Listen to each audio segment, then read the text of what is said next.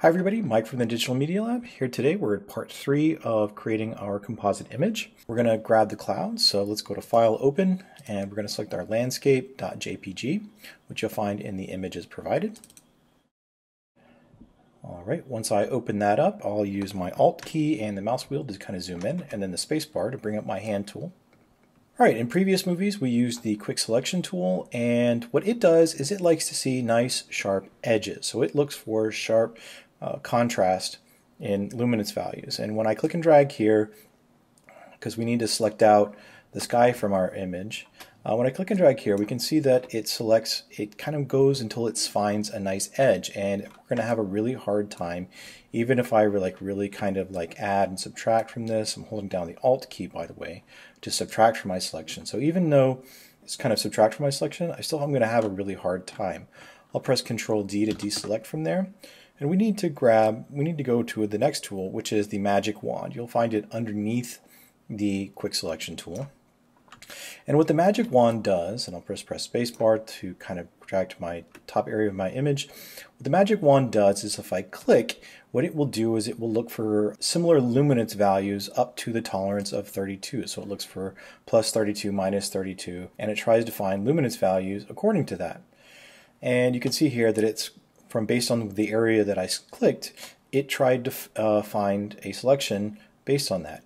I'll press deselect, so if I increase my tolerance, and by the way, the easiest way to change your tolerance value is to press Enter on the numeric keypad and then type a value. I'll go ahead and set it to a much higher value. Let's just try 60. I'll press Enter again, and then you'll notice if I click in the same vicinity that I did before, you'll notice that it grabs more of the area. So I've increased its tolerance, and it's going to keep grabbing more.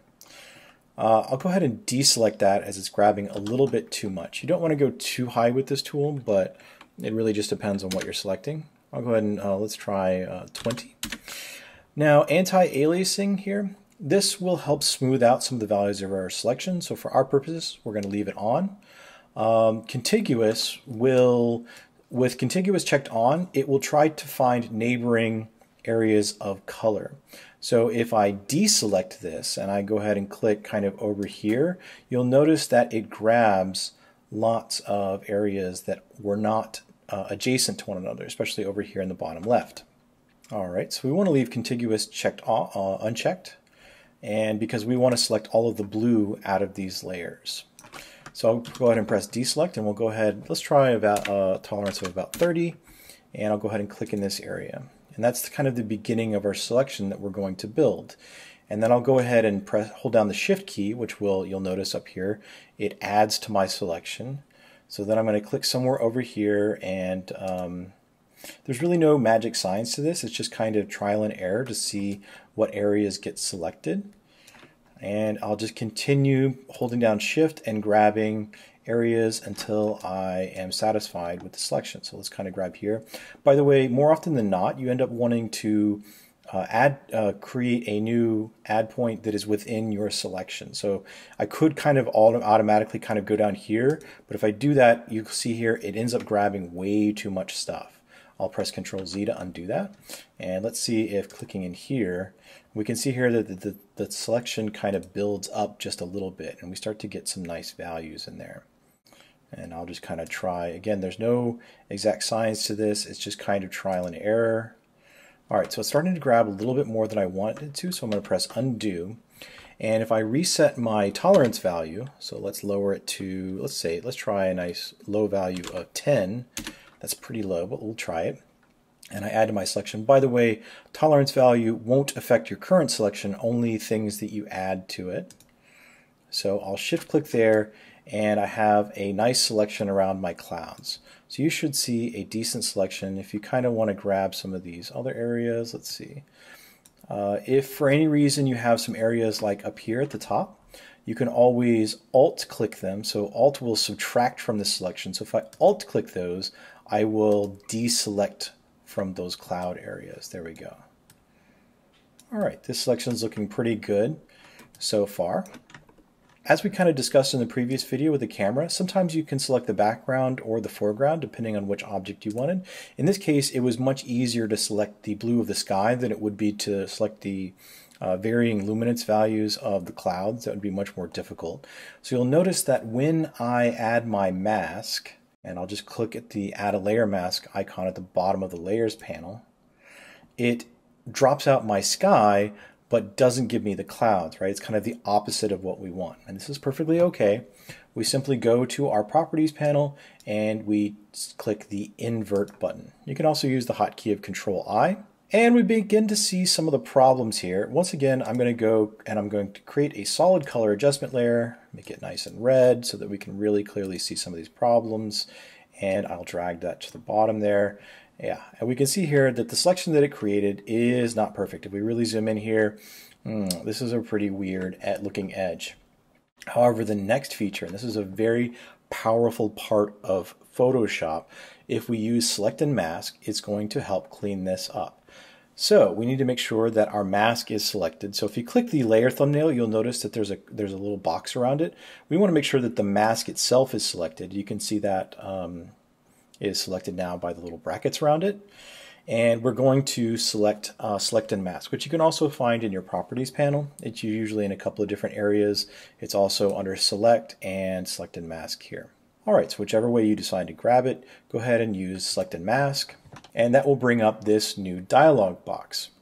Now by default, I believe it's probably set to On Layers, something like that, and this will work for us. But you do have different view options here. You could set it to Overlay, and I believe by default it has the opacity set to 50%.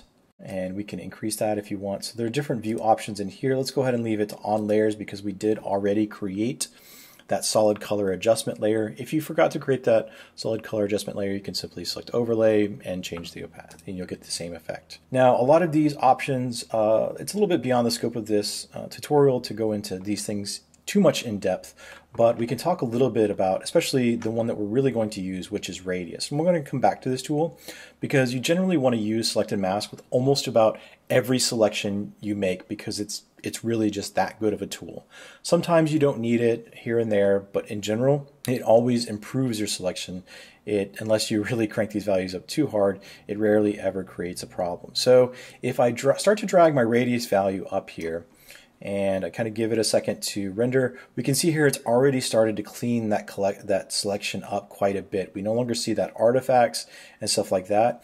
What radius value does is it looks around the edge of the selection, 4 pixels to the top of the selection and 4 pixels down to it, and we'll start to do some edge detection to try and find that edge. All right, and for our purposes, if we really start to crank this value up quite a bit, we can see here it's going to give us a nice smooth edge around our clouds. I'll press Control- to zoom out a little bit, and spacebar. If we see a little bit of haloing around these clouds, that's okay. We just want to make sure that it's not getting, we want to set low enough value that it's not getting too much into the mountains there. All right, and this is looking pretty good. So I'll click OK. If you give it a second, it should render out our selection. Let's go ahead and delete our color fill layer. We no longer need it. We're going to work from this image. This image will be the basis of our composite image. So let's go ahead and drop in the night sky that we have available to us. So I'm going to go to File, Place Embedded. You're going to select the Unsplash image by Dino, I'm not sure if I'm going to pronounce that, Reichmuth. And that's the image that we're going to select. So File, Place. All right, if we give that a second, I'll press Control-0 to kind of zoom out. It will begin as a smart object and ask us to transform that image. Handily, it fits pretty well.